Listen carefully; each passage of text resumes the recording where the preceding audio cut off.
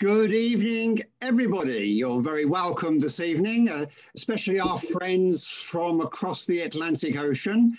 Always good to see you pop up.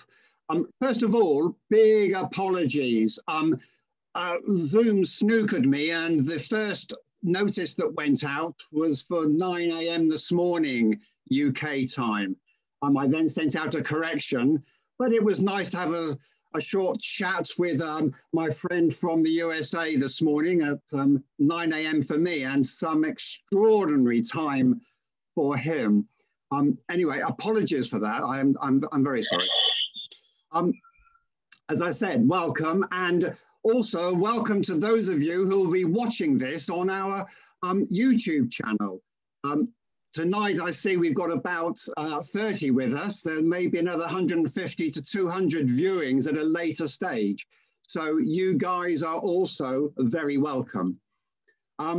Tonight is the last session in this term, the first term of the Razum. This is number 8. And we will commence on the 3rd of September with the autumn term. And Whit Reeve is going to be addressing us to kick off the new term, high frequency active auroral research. Just an amazing facility that the military have handed over to the scientists, and Whit has got some time for his own work. So do join us on September the 30th, for that. If any of you are struggling with or totally bemused by GNU Radio, then we do have a training workshop on September the 18th. Put the note in your diary if this is something that you are interested in. Tonight, we've got 2 posters after the main speaker. Callum Potter and Andrew Thomas will have some time after Christian has spoken to us. So tonight, I am just so pleased to introduce Christian Monstein. I hadn't heard of e-Callisto 6 months ago. That is my confession. And the last 6 months have been a massive learning curve for me in many aspects of radio astronomy. I came across e-Callisto and dropped Christian an email, and I had a reply the next day, and I was just overwhelmed, to be honest. I was so pleased that Christian was able and free to address us this evening. Christian is, many of you have known for many years, in fact, and he is a professional radio engineer associated with the UN, NASA, recognized around the world, and the PI for the e-Callisto spectrometer network. So, Christian, it's my honor and privilege to hand over to you now. You're welcome to our monitors. Over to you, Christian. Okay, thank you, Paul. Good evening, everyone. Let me try to enable my monitor.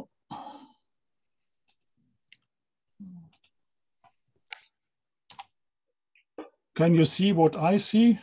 The first slide of my talk? No. Not yet. No.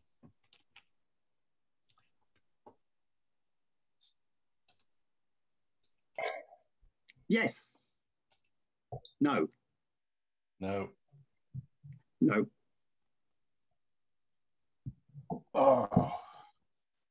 It's always a challenge. Yeah, that's, oh God. You have to do share my screen and then select which screen you want to share. That's the trick. That's it.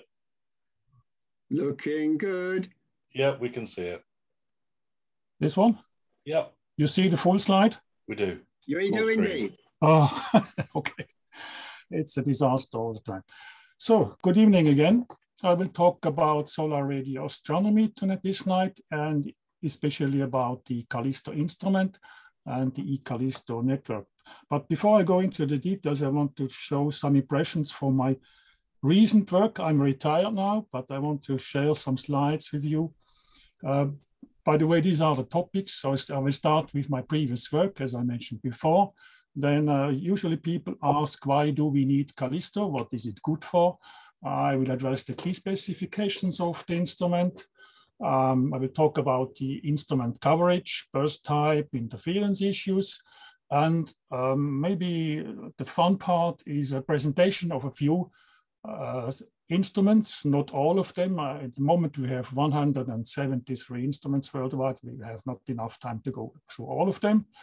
I will address the network structure, some user statistics, examples of recent solar radio events, and finally come to the conclusion. So my first activity at ETH in Zurich was Phoenix 2, which is a frequency agile spectropolarimeter at Blaine Observatory.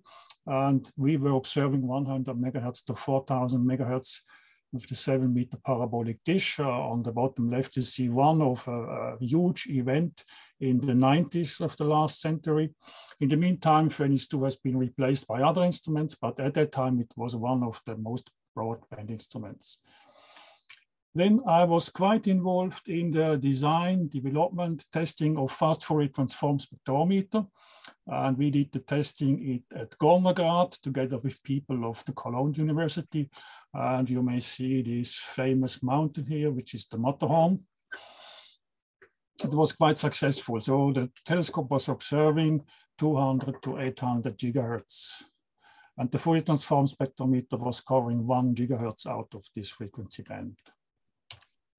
Then I was quite involved for many years in an ESA project. It was the Herschel Space Telescope.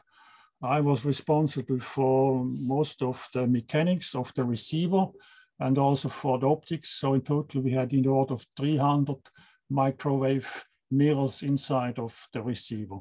In the meantime, Herschel has died, so the helium has gone and it's not operational anymore. I also spent many years for an ESO project. It's called MUSE, which is the multi-unit spectroscopic explorer installed at the Very Large Telescope in Chile. So this MUSE instrument is a combination of 24 cameras and spectrographs. In total, I was responsible for 1 ton of optics for this instrument. And I was many years engaged with RFI monitoring worldwide. Here on this image, you see the RT-32, which is a former Russian spy telescope in Latvia. And the guy on the left, that's me without helmet, without any climbing stuff, climbing to the focal plane with a spectrum analyzer in the pocket. So I'm coming to Callisto. Callisto was the Swiss contribution to IHY 2007, which was the International Heliophysical Year. And that started for us in 2006. So there was a request from NASA and the United Nations to add additional instruments to their already existing networks worldwide. So they have networks about magnetometers, muon detectors, whatever. And our contribution was this radio spectrometer. It was designed as a low-cost instrument. And in the meantime, IHY 2007 has been closed, but it is continued under the umbrella of United Nations and NASA. It's called ISWI or ISWI, which is the International Space Weather Initiative. And Callisto has nothing to do with any moon of our solar system. It's an artificial word, the compound astronomical low-cost, low-frequency instrument for spectroscopy and transportable observatory. Let me go to the technical aspects. So the native frequency range is 45 megahertz to 870 megahertz. Of course, if you switch in a heterodyne down converter, you can observe any other band above this frequency range. Or if you insert an up converter between the antenna and Callisto, you can also observe lower frequencies than 45 megahertz. The radiometric bandwidth is fixed by a ceramic filter, 300 kilohertz. And the integration time is 1 millisecond per spectral pixel. Dynamic range is in the order of 40 dB, somewhat more. Noise figure of the instrument itself is less than 10 dB. That means you need a low noise amplifier to get the sensitivity which is required to do solar burst observations. The measuring rate is fixed to 800 frequencies per second, which can be divided, for example, 200 frequencies 4 times a second or 100 frequencies 8 times a second. That depends on the observer what the time resolution he wants to have. The cost of the instrument is in the order of $500. And the output of the instrument is FIT files. FIT means flexible interchange transport. So this type of file does not only contain the data, it also contains the x-axis, the y-axis, and some additional information, such that anytime all the required information can be read out from this file. The instrument, which you can see here, is a printed circuit board, Europe format, and contains 221 components. Probably you cannot see them, but most of the SMD components are underneath, while the big components are on the upper side of the board. This sketch has been drawn by Whit Marie from Anchorage. Thank you, Whit, for this. I don't have such nice tools. So just a quick go around. Let's say the main component is a Philips tuner, which was used for TVs earlier times. Nowadays, you can hardly get these kind of tuners because nowadays everything is digital. But this tuner is one of the last where you can get analog signals out for further processes. The IF frequency, which is coming out from tuner, is in the order of 36 megahertz. So then we go first to a down converter and mixer circuit, such that we can bandpass filtering at 10.7 megahertz. Then we have an additional IF amplifier, and then we go to logarithmic detector. Logarithmic detector was chosen such that we can cope on one hand with strong RFI and on the other hand with weak solar radio bursts, such that we can measure both strong and weak signals with only 8 bits of the A to D converter from this chip AT-MEGA16. This processor controls the tuner via I2C bus. So every frequency is sent to the tuner in a sequence. And on the same time, we can change or adjust the gain of the tuner. For example, if we have high level of interference, we have slightly to reduce the gain, while if we are on a very remote place with no or low RFI, we can increase the gain and then we gain some sensitivity of the complete system. And this circuit here allows to external clock the system by a GPS system or any other precise clock, but per default, the system is clocked internally with a quartz. And then we have a FPU buffer. FPU means focal plane unit. This 6 bits allows to switch to other antennas, to switch polarization, to switch calibration sources, whatever. And this interface AIA232 is the connection to the computer, notebook, laptop, whatever. The very, very basic system looks like this. So of course we need an antenna, the bigger the better. And a low loss coaxial cable to the spectrometer e-Callisto. And we need a computer, usually a Windows compatible computer. It also runs on Linux, but I have to tell you, if you use Linux, you don't see anything. The Windows application on a Windows computer allows you to observe in real time dynamic spectrum, light curve, and additional information, while on Linux you don't see anything, but it produces data. It depends on the application. If it's on a very remote place where nobody's around, Linux is fine because nobody's there to watch real-time information.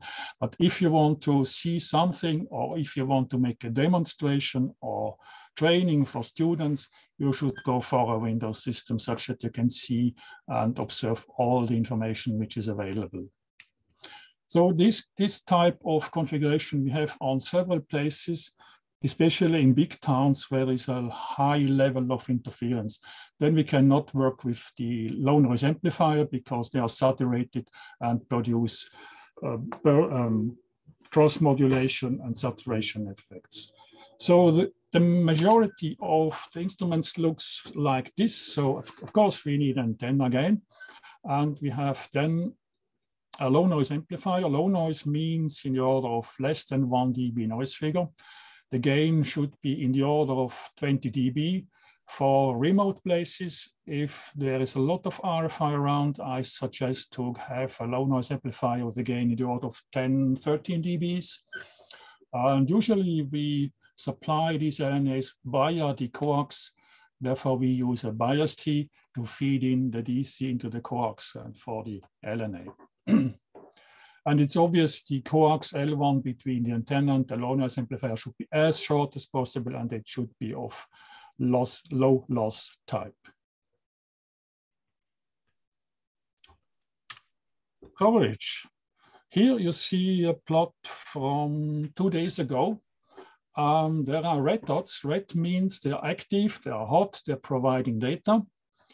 We have some orange dots, one in India. This means they have provided recently data, but do not provide data today.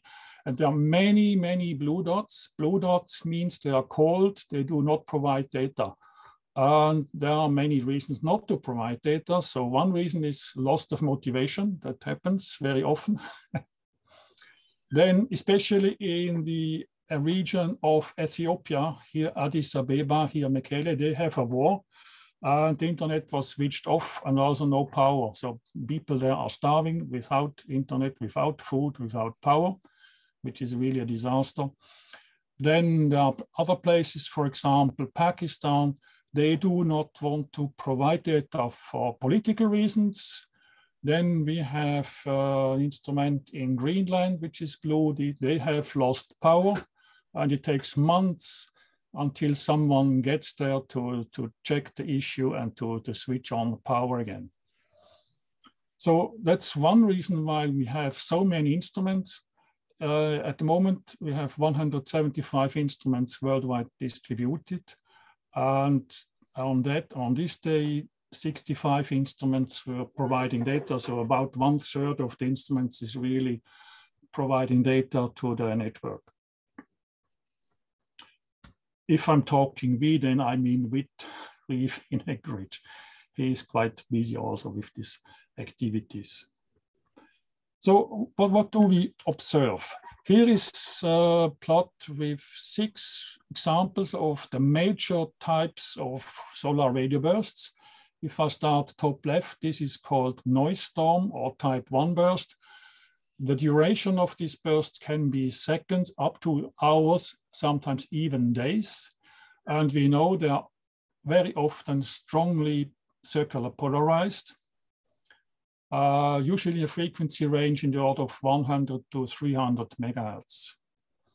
Then I guess this is the most important burst type, type 2. In this case, it's a burst type with split band.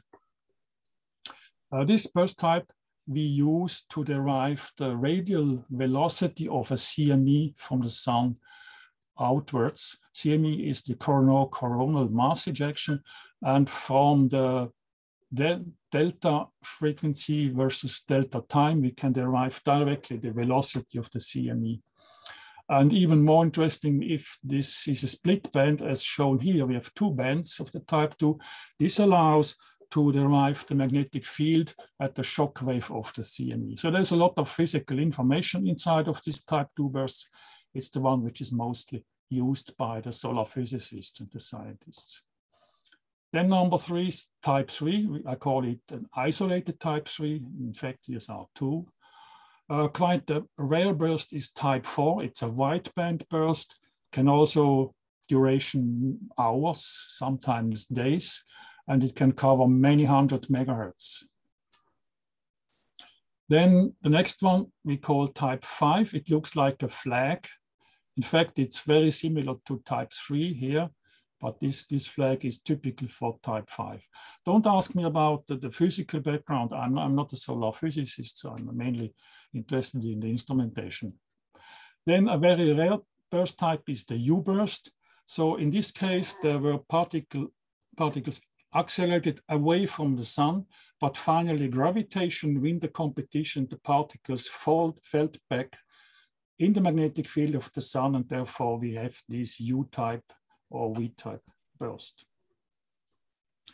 I already mentioned a few times RFI interference. Here we see a plot which was taken in 2006.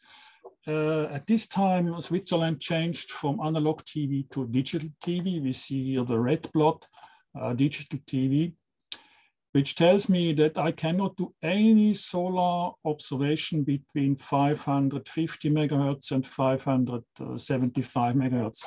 In previous time, when we had analog TV, we could still do observations between the carriers from the different analog TVs, even between the sound and image carrier. But nowadays, with the digital TV, we cannot do any observations inside of the band, which is occupied by digital TV. At that time, if you looked at the green plot, that was India. They have still analog stuff. So there are a lot of channels available for astronomical observations. And even much better, Badari, which is in Russia, in Siberia. The blue plot here below, there is no interference at all. So they got really nice results in 2006. In the meantime, of course, everybody has at least one mobile phone in his pocket. They have TV, they have radio in the car, at home, and everywhere. So also in Siberia, the level of interference is quite high. I will show you 4 examples. Interference is also a measure of population. So if I start top left, this is Los Molinos, which is near the main town Montevideo in Uruguay. And you see this blue plot, there is no baseline. Maybe they could do some observations here around 600 megahertz, but all the rest is much, much stronger than any solar radio burst. So there's no chance to do any observations in Montevideo, Uruguay. Then the one on the right is from Malaysia, next to Kuala Lumpur. Of course, we see also strong FM transmitters around 100 megahertz. They have some analog TV channels, but there is still a gap between about 250 megahertz and roughly 400 megahertz, where they can do nice solar burst observations, at least at that time when the image was taken. Then a very good place was in Ireland, in the Glendalough National Park. When I was there with an antenna and a spectrometer, the ranger came and said to me, "Oh, you are not allowed to do measurements in the national park." So I was thrown out, and then I asked, "Yeah, why? I just collect photons. It's the same as with my digital camera." "No, you are not allowed to do any measurements." So at least I had sufficient data to produce these plots, but of course there's no observation possible. And the last example is from our own observatory. It's called Blayen, which is more or less in the center of Switzerland. Of course, we have FM radio. We have some digital audio broadcast, and in the meantime, some digital video broadcast, but still there are gaps where we can perform solar radio burst observations with a, let's say, acceptable level of interference. Now I'm coming to a few examples of Callisto stations. Again, not all of them. So outside of Switzerland, I started in India. This is Ooty with a 500-meter cylinder parabolic antenna. They do pulsar measurements and interplanetary scintillations. And beside this cylinder parabole, they erected a logarithmic periodic dipole array on an old trunk of tree, just old wood.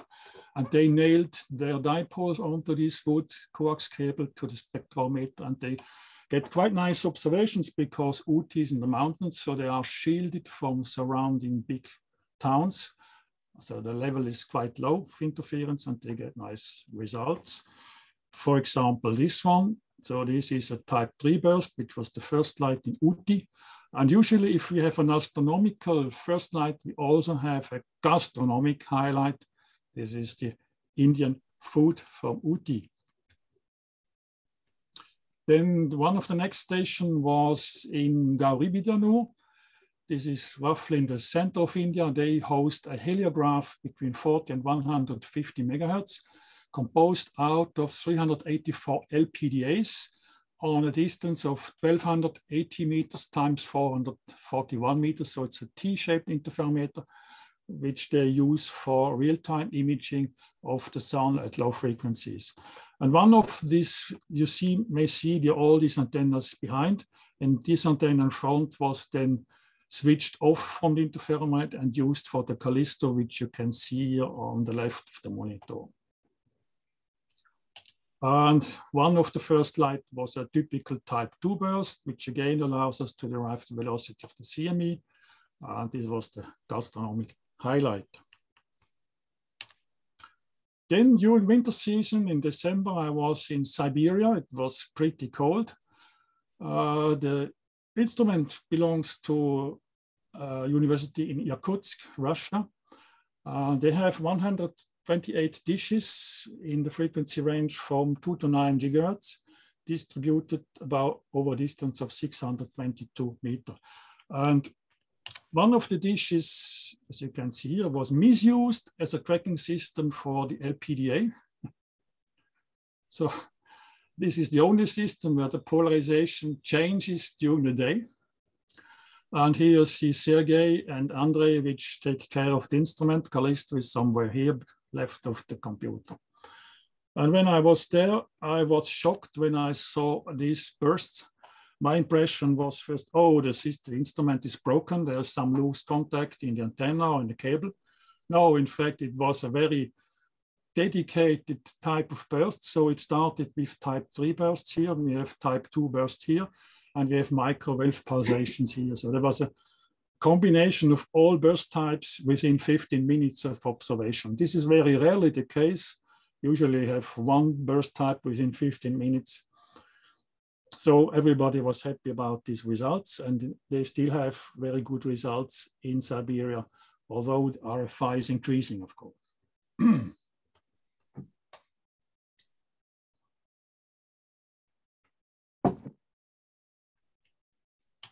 Another nice exotic place is Mauritius. They were hosting an interferometer at 150 megahertz to map the southern sky. And the size of the interferometer is 2 kilometers by 1 kilometer, T-shape. And it was in the 70s when the copper price was high. People have stolen all the coaxial cables from the antennas to the receivers, and they would have to spend millions and millions of dollars to replace the cables, which the University of Mauritius cannot afford. So all these helical antennas are useless at the moment. And then they simply erected LPDA on an old eucalyptus tree, supported by sanitary tubes such that the dipoles don't bend. The LPDA was designed for 20 to 150 megahertz, and they still get quite good results because Mauritius has low industry. And this Prado Poste de Flac is a bit away from the main city, so the level of RFI is quite low. And they still get quite good results, which looks like this. So there is no interference between 45 megahertz and 180 megahertz. And here we see type 3 burst. An even more exotic place is Ulaanbaatar in Mongolia.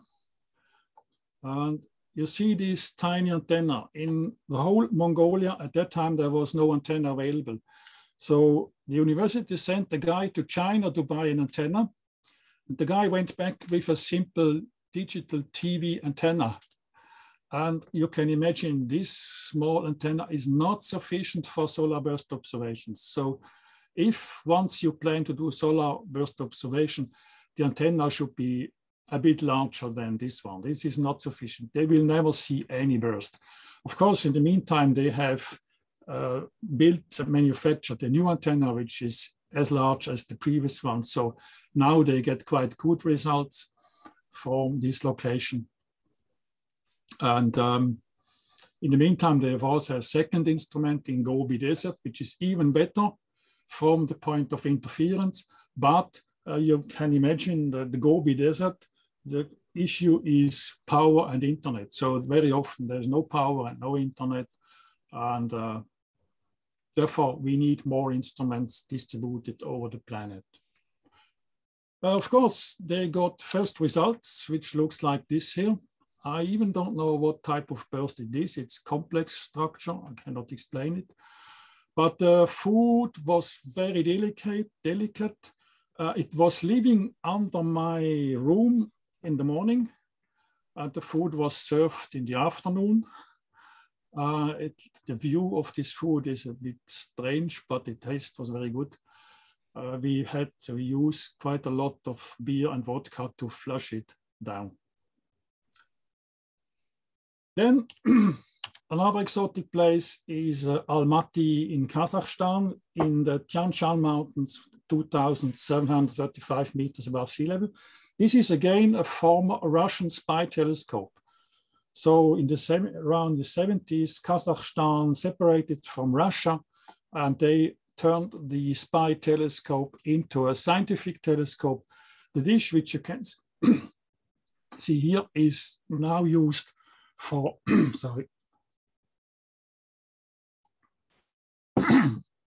is used for solar flux monitoring, while burst observation is done with LPDA, which you can see on the rim of the dish here, LPDA.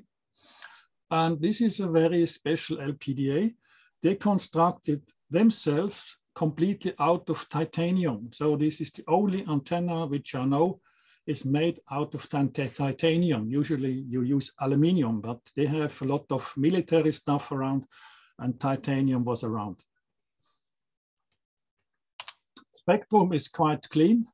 They have some FM interference from Kyrgyzstan, some carriers here, but the majority of the spectrum is very clean. What you can see here, these are military satellites from the US. This tells me that the system is full sensitive. If we see 10 dBs above background, then we know the system is working as expected. And the first light started with a type 3 burst here, followed by a type 2 burst, again with split band, which allows to derive the velocity of the CME and the magnetic field of the burst. And this type of food we had every day. It's called plof, made of rice and meat and carrot. And again, it requires a lot of beer, vodka, and schnapps and wine to flush it down. Because, you know, 2 days the same food, that's okay. 3 days, still okay. But 1 week, 3 times the same food, it's a bit special. Then we have an instrument in Cachoeiro Paulista in Brazil. It's between Sao Paulo and Rio de Janeiro. The place is also used for the Brazilian decomet array. Maybe you can see in the background, there is a dish here, another dish here, another dish here. And beside this interferometer, they have erected this typical LPDA. There's a second one, which is not shown on the image. Therefore, they use 2 Callisto to observe both linear polarizations. The location is still quite good in terms of RFI, and they provide data to the network.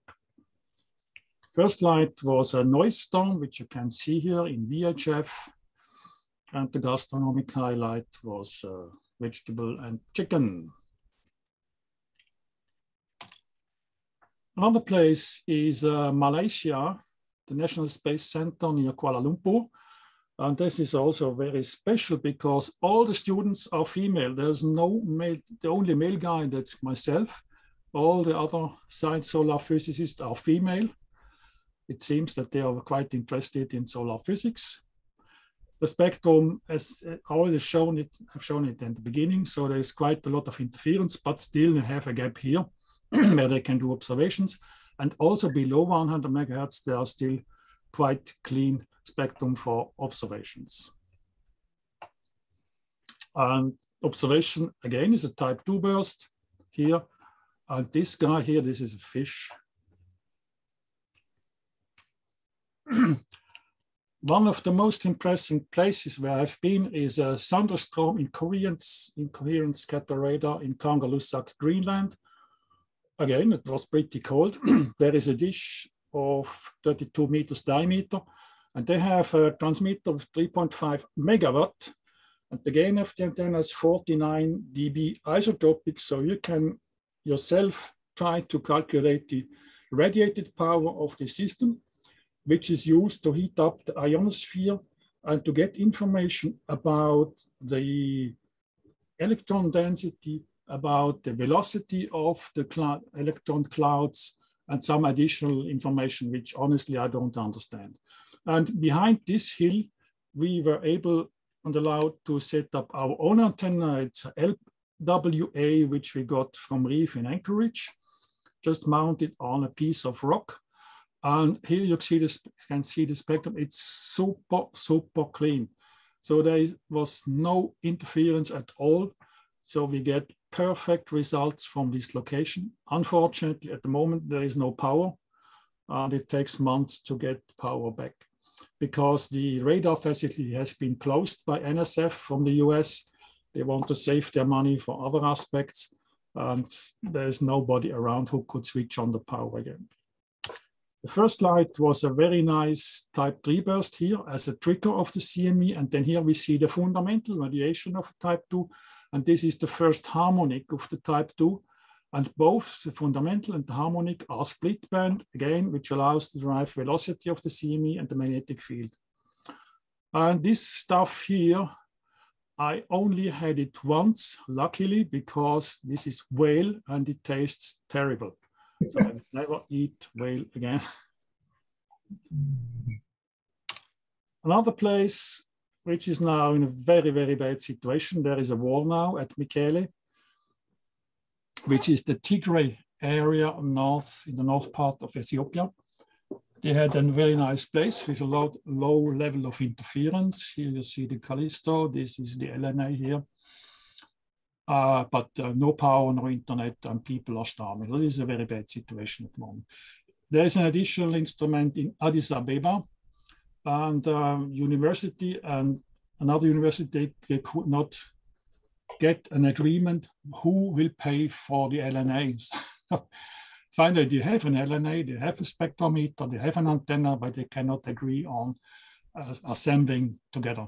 So there is a, let's say, a political issue. Then there is another instrument in Udaipur Solar Observatory, India.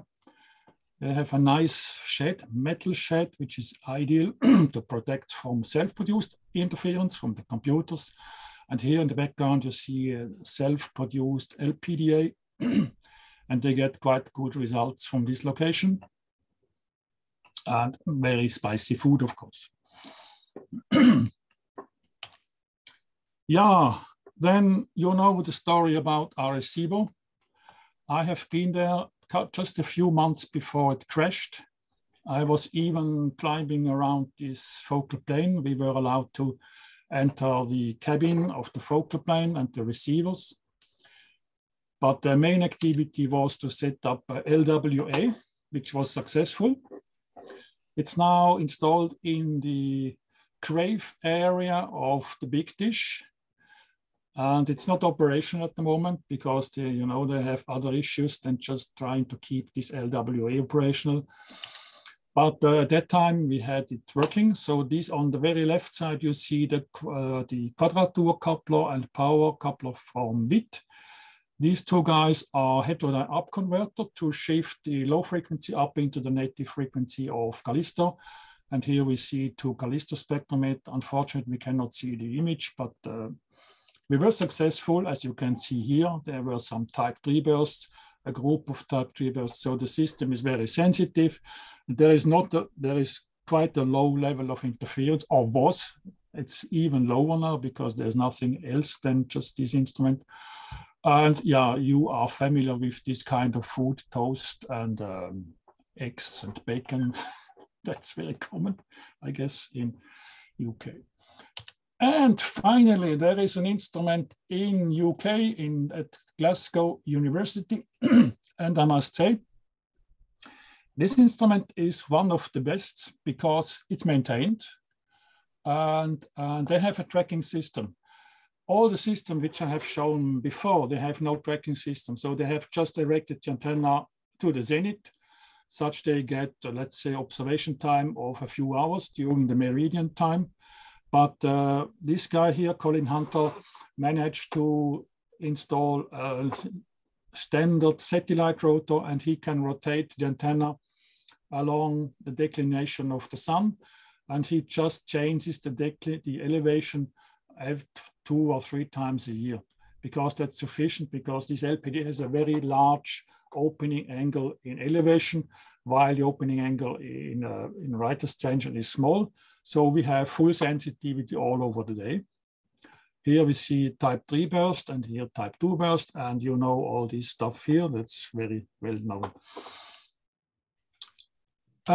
Yeah, then the network. The network is called e-Callisto, and the instrument again is Callisto. In Switzerland, we operate a central server at the University of Applied Sciences, and I do the control and management remotely on this server. We have many instruments now distributed over the world in the order of 65, which provide fetch files via FTP to the central server. Now solar orbiters operations, or also these data end up in this server.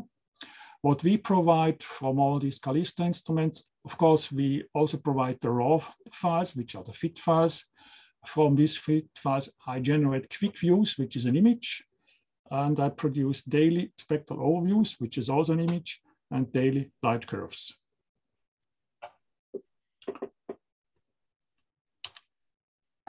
Here we see some statistical information. We have in the order of 700 visits per month from more than 100 countries. We produce in the order of 60 gigabytes of solar radio data per year, zipped format. And we have 40 terabytes available, so it should be sufficient for a couple of years. And it's hosted and maintained by the University of Applied Sciences Institute for the 4D Technologies. Always people ask me, why do you want so many instruments? I already mentioned one reason, which is RFI. Another reason is motivation, politics, lack of power, lack of internet. So the more instruments we have, the better we can get the results. What you see here is our top left, there's an observation from Birr in Ireland, Birr Castle, you may know that, from 25 megahertz to 60 megahertz. Then we have an observation from Glasgow University from 45 megahertz to 80 megahertz, and not seen on this plot is a third observation from Belgium, 45 megahertz to 80 megahertz. What we can do with IDL or Python or any other script language, we can put all these images from different locations together to one final image, such that we get full information of the burst. But there are several advantages, because the burst, first of all, the burst is correlated in all stations. It's the same burst in all stations, while interference is not correlated. So it goes down by square root of number of instruments. And the noise also goes down by square root of number of instruments. So the more instruments we can put together, the more sensitive are we getting, and the most or the best overview we can get over the image. So again, here we see the fundamental of a type 2 burst, again with split band, and this is the first harmonic.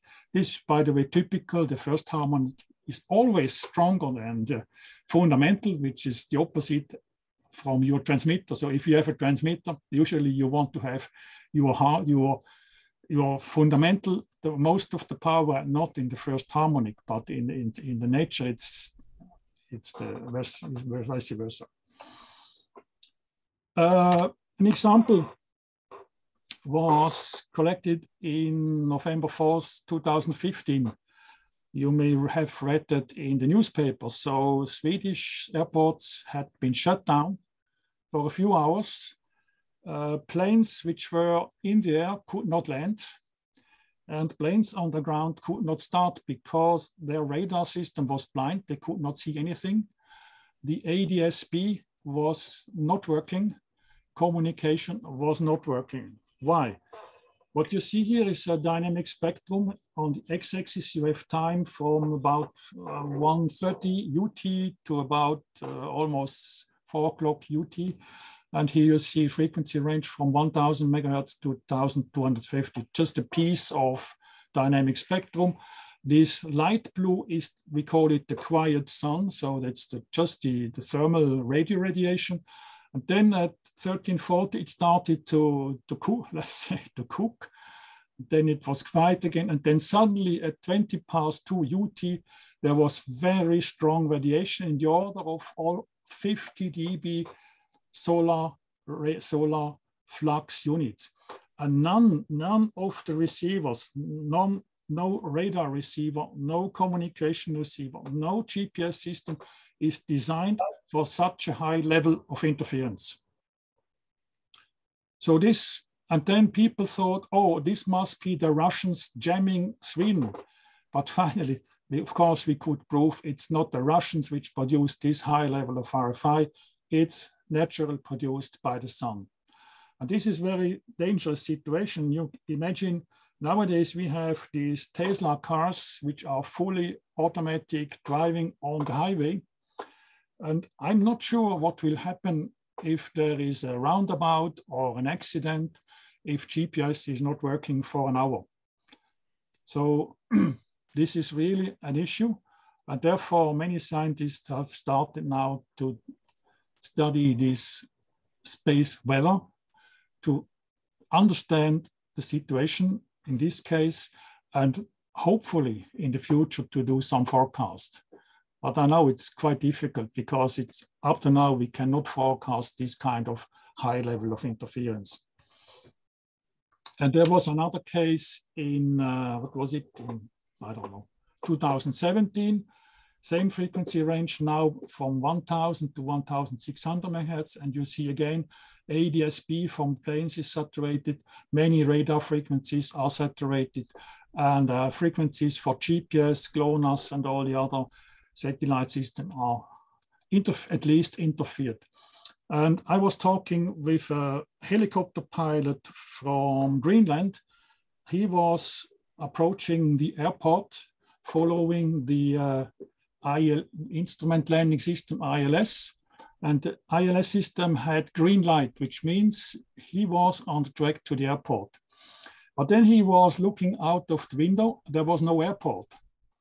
And the reason was the radiation from the sun was so strong that the ILS system had completely saturated and finally get green light for the pilot, which is again very, very dangerous. So people have to really take care about solar activity. So finally, I have done nice instruments with my students. We went to the mountains in January. It's called Diavolezza. It's about 3,000 meters above sea level. And we have set up a small interferometer with 2 Wi-Fi antennas, this kind of grid type antennas, at a distance of about 8 meters. And a total power system. So both antennas were just added together and fed into a e-Callisto. And then they get this type of fringe pattern, or here, which allows them to derive the diameter of the sun, even if you cannot see the sun. So if we have rain, if we have snowfall, if we have fog, we cannot do optical observations, but we can still do radio observations and use this type of information to derive the diameter of the sun, which is a very nice students experiment or project for 1 week. I'm already coming to the conclusions. So the network is still growing. At the moment, I have requests from Azerbaijan. There was a war recently, so we have a problem.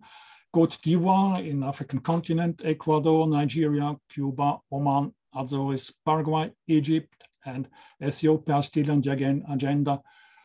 From my point of view, the geographical coverage should be improved, especially in the American Pacific region. because most of the instruments are not working for many different reasons. Positive aspect is data quality is improving, so people go through a learning process. But on the other hand, the RFI situation is getting worse, and the gradient of RFI is steeper than the gradient of the learning process. So at the moment, it seems that RFI is winning the competition. It's getting worse every day. And therefore, it's important to have many instruments such that we can pick out those spectrum which are still okay for scientific analysis. And of course, more science could be done, should be done, but this is mainly an educational problem.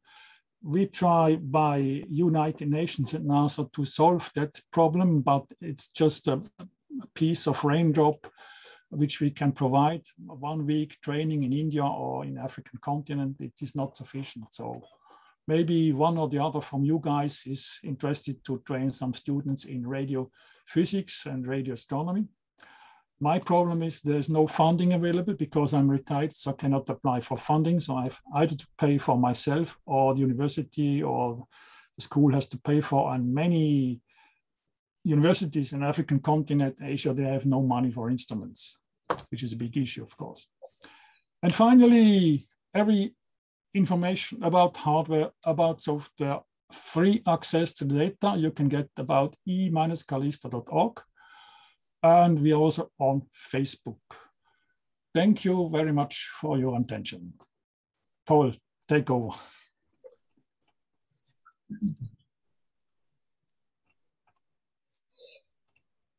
Thank you very much.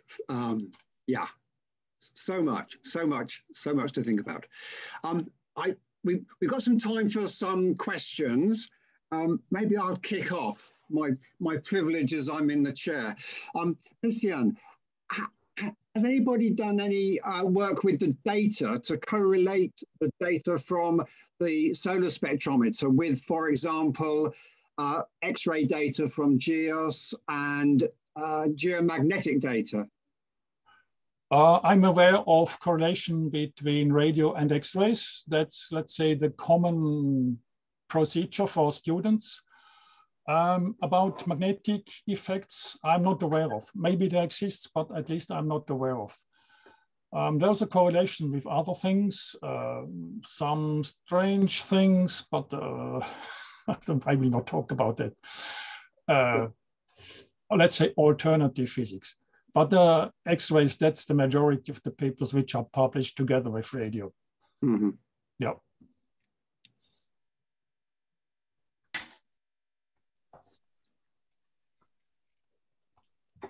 Any more questions? Yes, please. You mentioned that briefly, and I think I've heard elsewhere, that the filter that you use in e-Callisto isn't available to buy anymore.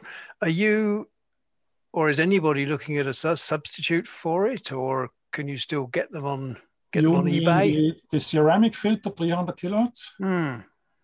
No, I can still get them in Switzerland from Conrad. Maybe. Yeah, I think you mean the front end module, the tuner module, don't you, Andrew? Yeah, is it a Philips? The Philips tuner. You can get them on eBay.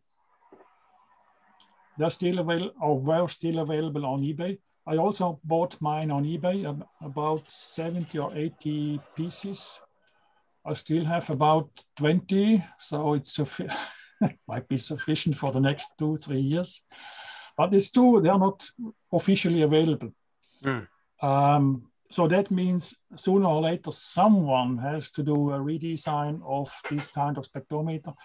I mean, you all know these SDRs, which are very nice and super cheap, but all these SDRs only cover maybe 2, 3, 4, some 10 megahertz, which is not sufficient for solar burst observation. You need hundreds of megahertz. And if you want to go for a professional system, which is a fast Fourier transform spectrometer with 1 gigahertz bandwidth, this costs in the order of 100,000 pounds or euros or whatever. Cannot be afforded by students or schools. So for, let's say, people with low budget, the frequency agile spectrometer is still the simplest solution. In fact, you can also use SDRs to step through frequencies, but they are not as fast as these TV tuners.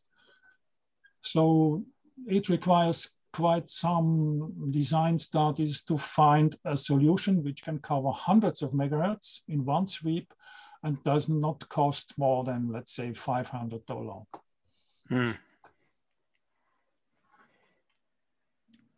I've got a quick, go ahead. Maybe I can add a little bit to that question. I'm involved or casually involved in a program looking at high bandwidth digitization and processing. And there are some approaches with more recent A to D converters and stuff, where it might be possible to go into the, let's say, 200, 300 megahertz bandwidth range at relatively moderate cost. And when I talk about relatively moderate cost, below $500, because there's a lot of interest in for various types of experiments to do that. It's not done yet. The people are working on it, but I think it's looking promising. So eventually this kind of equipment, at least if you restrict yourself to the few megahertz range, this could be an option for the future, maybe in another 1 or 2 years. Yeah, some people started to add up several SDRs, maybe 10 or 20 or even more. Yeah, but then you need a high-speed, high sophisticated computer to collect all this data. So I don't know. I mean, it's a very, I think it's still a very nice solution, this TV tuner, but there's no future. So we have to find a new solution for this kind of activities, wideband solar burst observation. In addition, what Wolfgang mentioned, A to D convert, of course, they are getting cheaper and cheaper, but in the future, we need more bits because, you know, the level of RFI is increasing. And if we do direct sampling with the A to D converter at the antenna, then we need at least 10 bits, maybe 12 bits to cope with the higher level of interference on one hand, and on the other hand, to get down to the sensitivity level which we need for astronomical observations. So as I mentioned in one of my first slides, we had this FFT spectrometer with 1 gigahertz bandwidth. It had 8-bit, which is fine for frequencies, let's say above 100 gigahertz, because there's no RFI. But if you go below a few gigahertz or even in the megahertz range with 8 bits, there's no way. They're always saturated by some RFI and you don't see any weak signals in these 8-bit digitizers. And the 12-bit digitizers with 2 giga samples per second, that's out of my budget, at least out of my budget. Maybe there are some people with sufficient budget.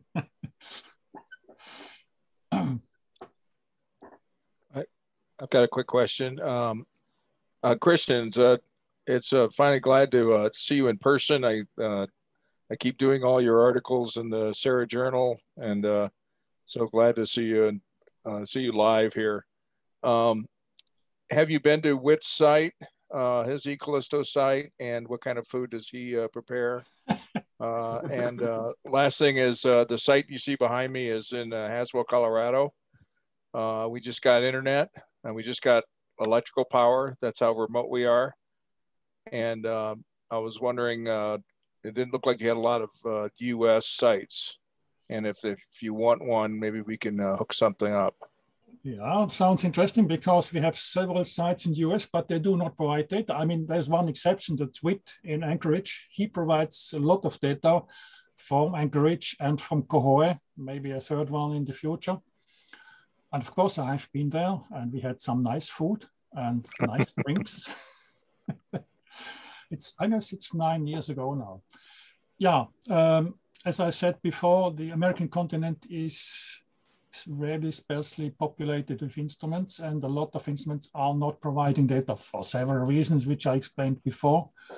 So if someone wants to set up an instrument, we need people who are motivated, who are interested to maintain the system. Maintenance means it's in the order of 1% of a day, so maybe 5 minutes per day, just to see, is the computer working? Is the internet working? Do we have power? These kind of questions. And you know, several people, they don't care, they get the instruments, they say, thank you for the instrument, but they put it on the shelf and it's never working. And that mainly happens on the African continent, which is really frustrating, because then I spent a lot of time and a lot of money to provide this instrument and to train people, and then gone. So I really hope that we can get some people which are really interested, motivated, and also have some experience. They know how an end connector looks like and how a coax cable could be cut into 2 pieces, something like this. By the way, you always get my money for Sarah. You are the Sarah treasurer. Oh, no, I can't, for some reason, I can't get that off. That's, I guess that this is the account I have to get on to do the conferences. Okay. And for some reason, it won't let me change my name today. Okay. So I blame Paul for that. But yeah, Rich Russell. In case you didn't know. Sorry about that. I have to. No, it's not your fault. It's just that it's for some reason it won't let me get rid of the Sarah Treasurer thing there. But okay. Great review, Christian. I think I'll get a hold of you because I think we just got internet, and I'm saying the site behind us. We got pulsars, hydrogen. We're gonna get an interferometer up. Yeah. And it's remote, very little RFI. And yeah, you just need a good antenna. Ideally, some more than 10 dBs of gain, which is okay. You don't need super high gain, so you don't need a 20-meter dish, because you know all these burst activities outside of the solar disk. It's in the corona, so we need at least 2 degrees of opening angle. That's the minimum. If you have a ½ degree opening angle from let's say 20-meter dish, you will miss most of the bursts. We need to see the whole sun, the whole corona. So a medium size antenna. 10, 12, 14 dB is okay. Yeah, we can organize that. And you can also stay in contact with WIT. Oh yeah. It might be easier to get hardware. Okay. All right, thanks. Welcome. Okay. Have you had anybody from Western Australia, the state of Western Australia, expressing interest? There is a nice news station popped up in Assa, which is the Australian Southern something Observatory. So we have 2 stations. Yeah, in Adelaide and Melbourne, yeah. Yeah, it's called SSA. I don't remember the... SSA. SSA. They have LWA. I don't know whether it's from WIT or whether they built themselves. They get quite good results from Australia. And they have also an LPDA. At the moment, there are no bursts on higher frequencies, but we're still waiting for the first light. And there is another station in Australia. I forgot the name. But you can see it on the website. There are 2 dots. Yes, okay, Australia, I'll have a look, yeah. And most of the time they are active. So there's also one in New Zealand, but their antenna is too small. They don't see any burst at all. It's not worth to set up a small antenna, just a digital TV antenna or just a simple dipole. That doesn't work. Who could I talk to or with about final year university project possibilities? Data analysis. You mentioned the fact that you would like to see much more scientific analysis of the data. Yeah, I'm thinking final year undergraduate project, or possibly even master's dissertation type projects. That's master's, no, not PhD, but master and bachelor is perfect, because there are many projects which you can done in, let's say, 1 or even 4 weeks. For example, RFI monitoring in a town or in a rural area, or measuring antennas, comparing antennas, correlation with X-rays, for example. Yeah, okay. So Who can I talk to that would be? You keep on saying you're not an expert in these things, but yeah.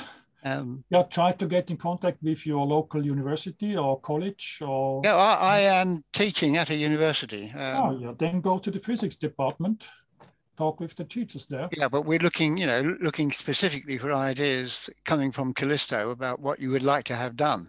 There is a document on the website with about 20 potential experiments which can be done with students. Excellent. Okay. If you just go through the website, it's under documents somewhere, so you can find it. Okay, good. Thank you.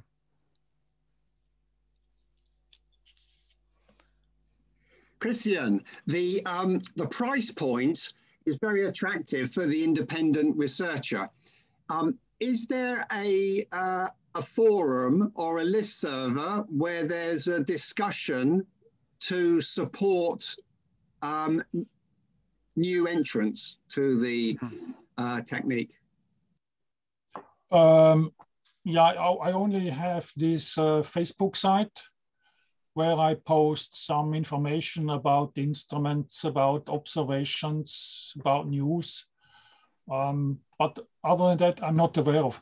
Maybe WIT knows about, there was some group sometime, but I don't know whether it's still alive or not. Maybe WIT can answer this question better than I. There was some kind of group, interest group. WIT, are still there?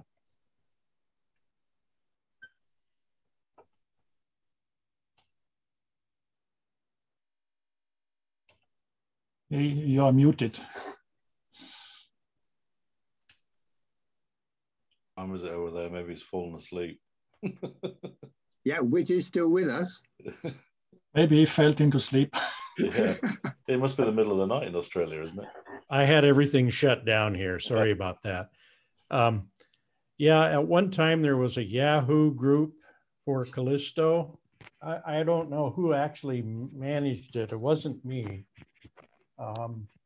But that's the only one I knew of, that I know of. There may be, if there is anything on maybe groups.io, I'm not aware of it if there is. So no, there's no forum that I know of for active discussion of the Callisto. So for the moment, it's just my Facebook site where you can put questions or remarks and follow the immediate observations. Okay, thank you. Do we have any more questions for Christian? Norman, you're muted. Unmute. Hi, everybody. Hi. Just on a social point, I like the idea of having a gastronomic celebration to go along with any physical discoveries and confirmations. Yeah, you know, even if you're a scientist or an engineer, you have to live while doing astronomy. So food and of course beer is essential to survive. I can say that a few weeks ago with a friend, Lawrence Newell, we had a first flight in radio terms or electromagnetic terms of our, the word escapes me at the moment, ELF transmissions for Schumann resonance. Schumann resonance, yeah, at kilohertz or hertz range. We've got a long way to go yet, but we did celebrate with a beer at lunchtime. So we're going to continue the celebrationary trail.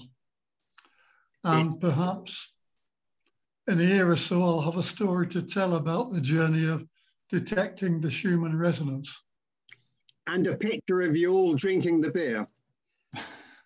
Oh, of course. For your presentation. Next thing to go with a beer is a bacon butty. Sounds better than a whale butty. Yeah, but that's not to everybody's taste. Yeah, whale is not great. Okay, thank you very much, Christian. In the olden days, we would all give you an applause, but it's not quite so easy on Zoom. But thank you. Thank you very much. Yeah, thank you very much. Thank you. It was a pleasure for me. Thank you. Okay, I'd like to invite Callum to take over. He's got a few words to share with us. Callum.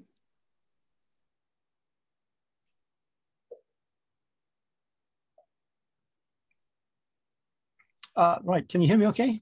Yes, and see you. And see me, yeah, I think you can see me. I couldn't tell whether you could hear me or not. I've upgraded my computer this week, so it's all gone quite well, but let me share my screen or presentation. If I can find it, let's try that one.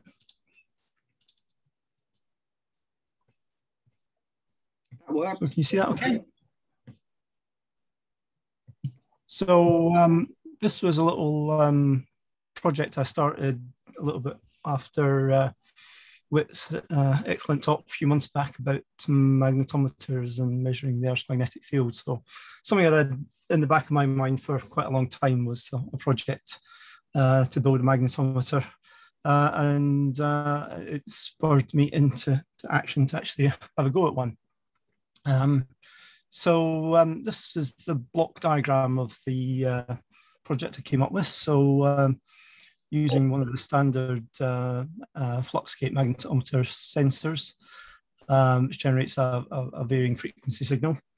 And I thought maybe I can just measure that using a pico or a pi, and communicate that to another pi to do the data logging, basically. And then I thought I'll put in a temperature sensor to measure the temperature of the where the fluxgate magnetometer is as well, just to see what the influence of temperature is on it, and see if that gives any guidance. So that was my basic circuit block diagram.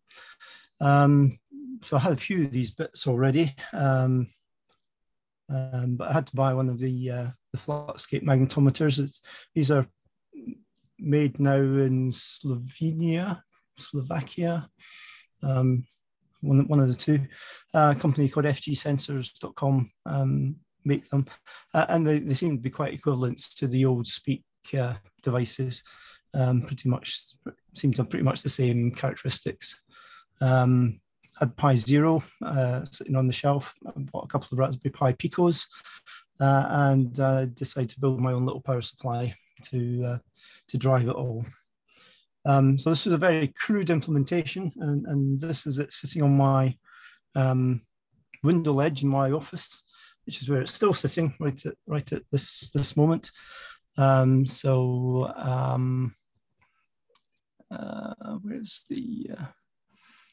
the pointer thing? There we go. So that's the pico there. So this is the sensor driving into the pico, and that's the Pi Zero, headless, just running standalone completely, really. And this is my crude power supply, which I put together, having never done any electronics for 40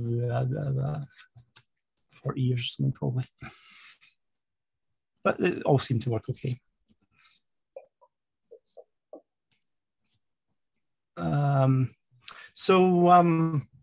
There was a question about whether to convert the frequency to a voltage and then measure the voltage, or just to measure the frequency. So I decided to just have a go at measuring the frequency.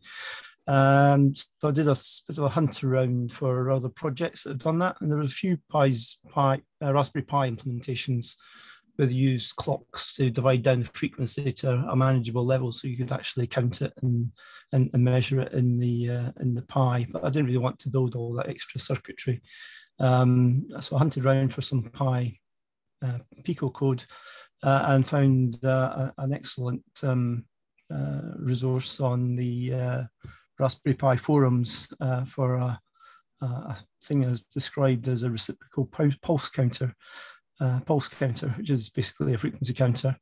So I thought I'd give that code a go, and it worked worked very nicely. So and as it came out the can, basically it just continually sent the frequency measurement on the standard output, so you could see what it was. I modified that code just to use the UART comms between the Pico and the Pi Zero, just continuously streams a measurement of the frequency.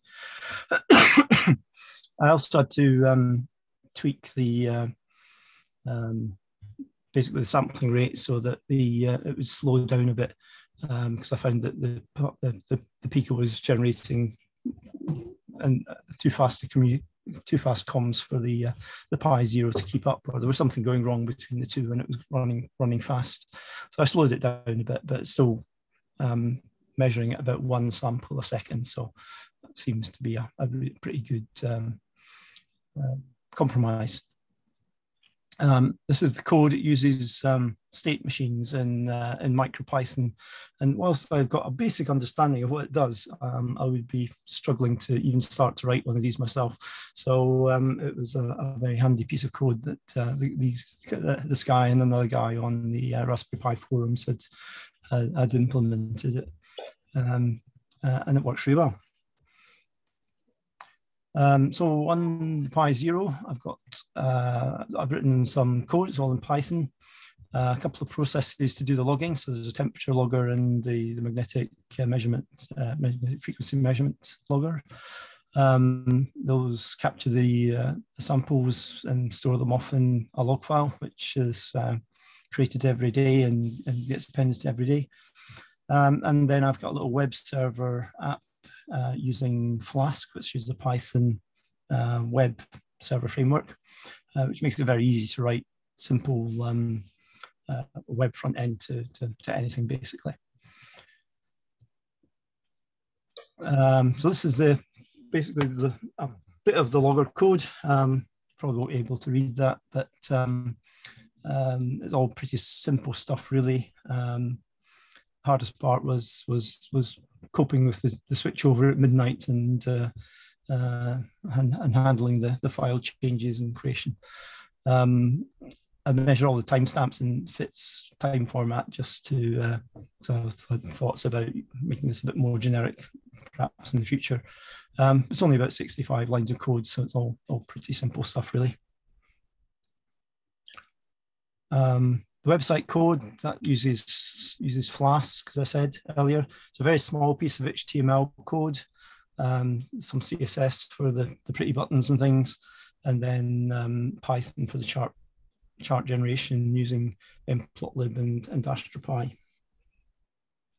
So this is basically the main Flask application, which relies on a thing called routing. So when you do give a web server an address like well, my local server / that is will execute this piece of code here.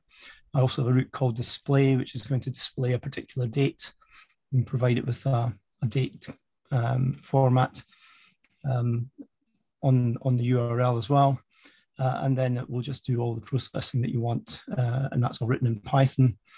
And then when you want to send that to your web browser, there's what's called a render template, which is what calls or fills out the HTML, really, and then you can pass lots of parameters into the HTML, and it all works really quite easily. This is the actual plot generation. Again, it's pretty simple stuff, just using the standard Matplotlib stuff to just reading the CSV files and doing the XY plot. And this is the HTML file. It's again, it's very small, very few lines, a couple of lines for the images, and then a few buttons just to make it act. And this is the basic web page as it comes up. So if there isn't any image generated for a plot, it comes up with a little image saying no image. If there isn't a data file behind it, it will come up with a no data image. There's a button to generate the plots. And then there's just day navigators to move forward and backwards through the day. And then there's a stay button to go back to today in case you get lost at which day you're at. Of course, you can always just type in the date into the URL. So it would be display 2021-07-20, say, to go back a couple of days. And then it would just display the data for that date. I don't generate automatically. I took the decision that you always would do that on pressing the button. Obviously, you could do that automatically, but I wasn't sure what the performance hit on the Raspberry Pi Zero would be if I was doing that on refreshes and things. So I decided just to make it an action on the button. Here's a couple of plots a couple of days ago. This bottom plot is the temperature in centigrade. So it got up to about 28, 29 in the middle of the afternoon. So this is in my office and the thing sitting by the window. And this is the frequency output from the counted by the Pico. And it's pretty quiet until I get into the office, and then it goes a bit bananas whilst I'm in the office. Has a little break there whilst I'm at lunch, and then it goes a bit bananas again whilst I'm working in the afternoon. But it does follow the overall profile of the temperature as well. So that's something I need to sort out. So this was a quiet day. This was a Sunday where I wasn't in the office at all. And so this is the temperature plot, and this is the magnetic signal plot. And there's a couple of blips in there which aren't due to the temperature. So possibly those are some things which would be of interest. But I also need to keep this range down a bit more so that I'll start seeing more of the effect of the Earth's magnetic field on the plot. So that was a Sunday, last Sunday, and then this is just the actual plot. So being just image files, you can just save them from the web page and post them anywhere else or wherever else you want to put them. Alternatively, you could grab them onto a public web server and post them to the internet on a public website automatically, as would be all quite possible. So next steps, I want to try and bury the sensor in the garden somewhere where it will be a bit more stable temperature and will be a magnetically quiet place. I've got a spot thought about in the garden where I can put it. And I think the only effect would be I get the lawnmower out probably and go back nearby. But hopefully that will be a good place to put it. And maybe do some minor software tweaks, maybe put in a calendar, something like that. That's what I've got in mind anyway. So that's it really. Hope that's been of interest. If you're interested in any of the things I've done and you want to follow up, then just send me an email, and I'm quite happy to try and answer any questions anyone's got right now. Alan, how much are the Fluxgate devices? I think it was of the region of €35. So I only bought the one. I did think about buying two, and then I thought if I just buy one, then that avoids any import problems because it's under like the 45 quid or whatever the import duty thing is from EU countries now.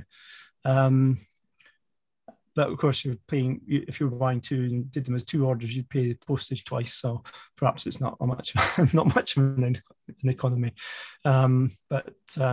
Yeah, it's about I think they're about 30 to 40 euros, somewhere in that area.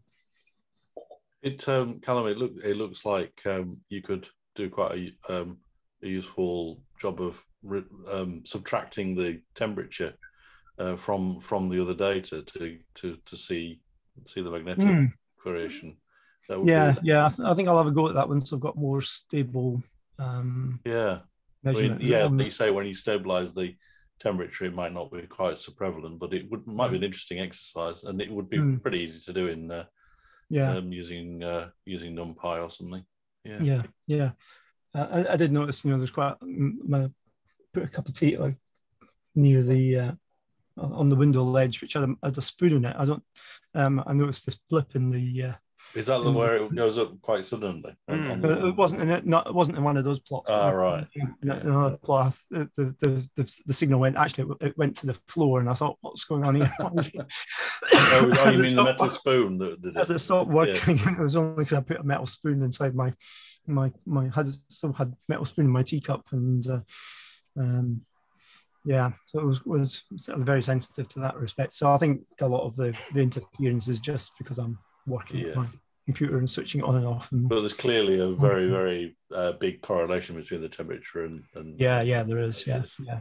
Have you considered actually calibrating it against temperature? So sort of isolating it magnetically in a known field and then just warming it up and seeing what happens? No, I'm hoping once I get to if I can get to a fairly stable temperature, I won't have to worry about calibrating against temperature. That's maybe easier said than done, of course. Probably, yeah. And I had thought about actually doing a proper calibration, magnetic calibration, but that looks quite difficult as well. So I might come back to that. I'm sure there are ways of doing that, but I'm sure it's a standard thing, and there must be it must be fairly straightforward. The measurement should change by about 500 hertz across a large sort of electromagnetic disturbance, and on those plots. So that's 66 to 67 kilohertz, 66 to 67 kilohertz there. So that's about, so you'd expect to see a swing of around about that sort of much for an electromagnetic disturbance for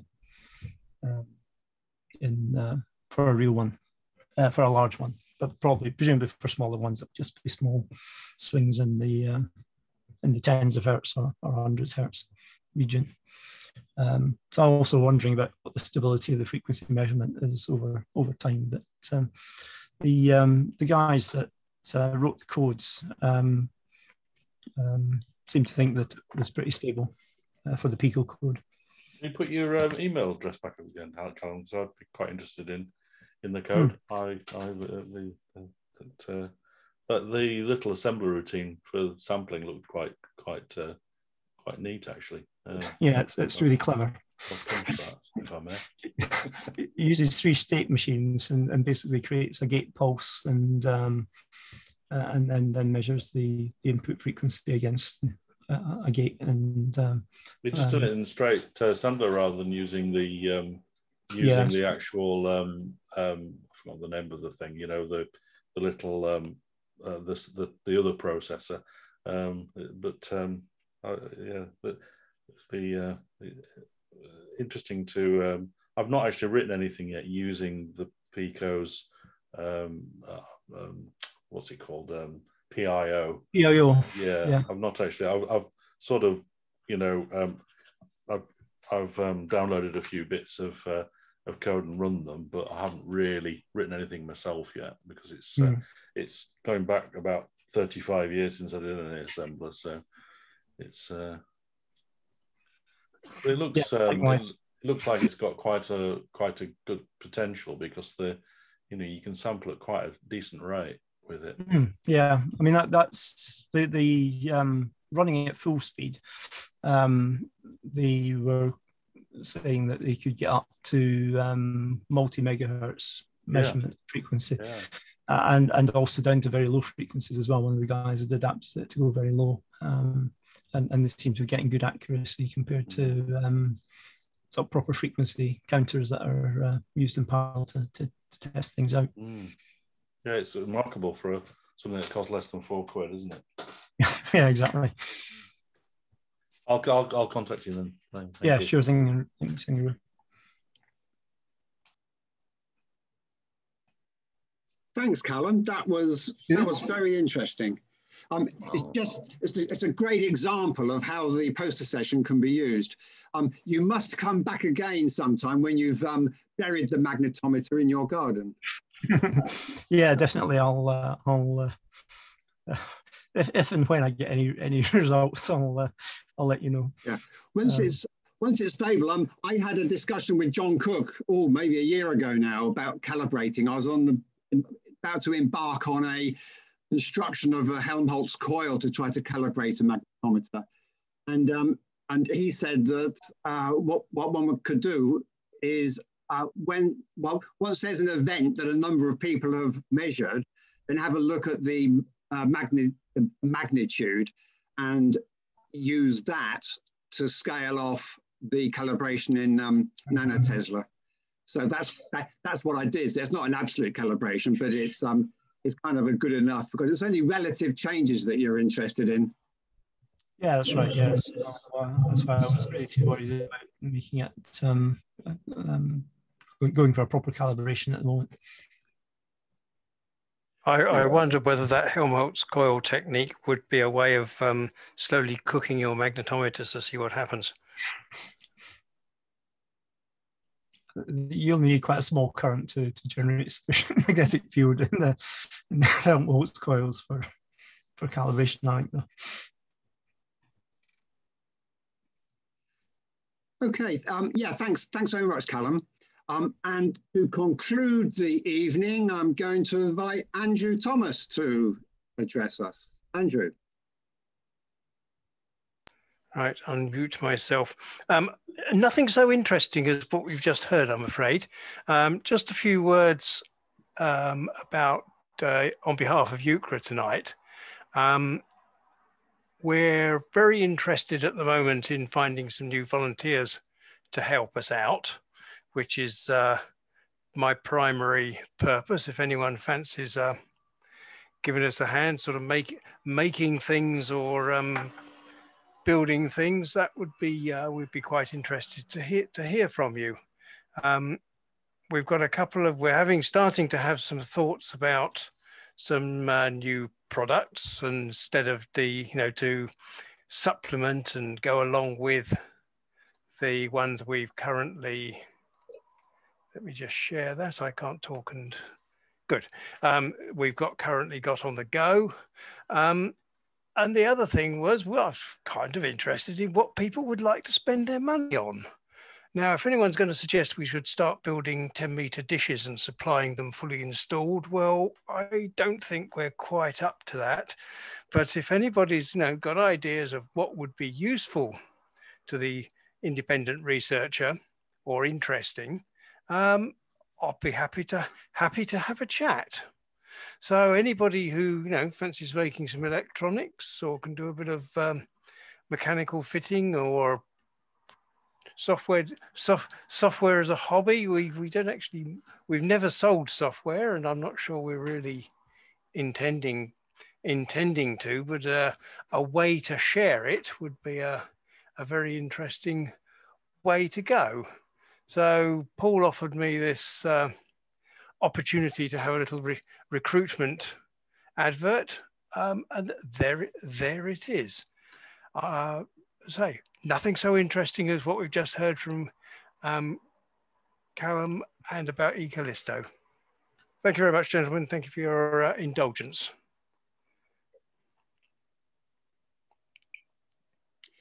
Yeah, that's great, Andrew. Thanks very much. Does anybody want to follow up on that? I have to say that UCRA is a valuable resource in getting people started. The magnetometer from UCRA was the first instrument that I installed and got working, and then followed up with some other stuff as well. So it is a fantastic resource. If anybody wants to respond to Andrew, then please contact him or me. Could I just respond to Rodney very briefly about undergraduate projects? We've certainly had a couple of universities use our kit and use some archived data that we have available about SIDS observations for precisely the kind of things he's described. An opportunity for students to build something, collaborate, some building, some software, some data analysis in a relatively simple, you know, the kit kind of works, it generates data, it's a fairly known event, and it's sometimes quite nice to get students to actually get hands-on and make something rather than just staring at screens all day. I think they still enjoy that sort of thing. They should do. We want them to. Yes, absolutely. Yeah. Okay, I'll be following this up. I'll be looking at your website for a start. Yeah, give us an email. Pick up on that on that elsewhere. I might contact you as well, Nick. Myself and Paul Hyde and a few others are working on a project where there's some sort of machine learning requirements. Which now you're talking. Yeah. Okay, I should explain. I'm at the Open University as a fairly full-time tutor, and we are we're looking to expand our, what should we call it, RF engineering, if you like, and similar activities. And radio astronomy, I think, would be very popular with a lot of OU students doing final year dissertations, and also Master of Science, Space Science and Technology. So, and I'm completely new to this group, so I'm still searching, finding out who knows what. And yeah, we're doing some stuff with meteor detection, and so we're looking at using some machine learning to try and filter out the to perform some of the counting and measurements automatically, because that is leading edge. That sounds like good stuff. Yeah, it's all pretty doable with modern with some of the modern systems like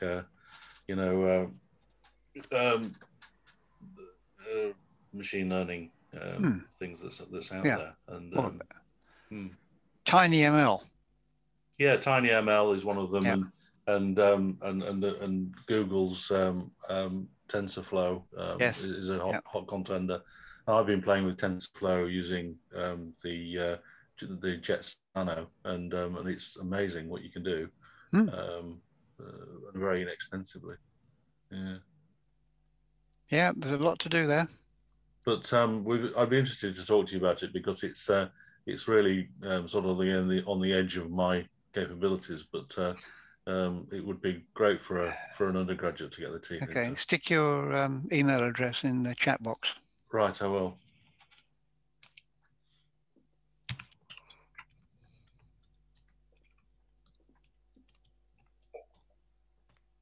There you go. Yep, got it. Thank you. There is some good information in the chat box tonight. It now would be a good time to save it, because I think once the meeting's closed, it disappears. Yeah, and I mean, I'll have it. So if anybody misses it, then do contact me, and I can mail it out. Yeah, but, I've forgotten how to do that. Is it's it just under file? There's 3 dots in the bottom right of it. Yeah, and you click on that, and it says save. Oh yeah, save chat. Yeah, that's it. I'm not quite sure where it saves it. You'll have to hunt it down later. But it's documents. I think it's my documents, and then Zoom. It creates its own directory, and then all the stuff about this meeting will go into that directory. What a fantastic evening, gentlemen and ladies. Do we have any more comments? Any other questions? Nope. No. Okay. Right. Well, enjoy your summer. We'll be back in September, and very likely there'll be a training seminar, a one-off in August, to pick up questions relating to your Python headaches. Great. Good night, one and all. Good night, everybody. Thank you very much, everybody. Good night. Thanks. Good night. Great stuff. Well done. Good night, everybody.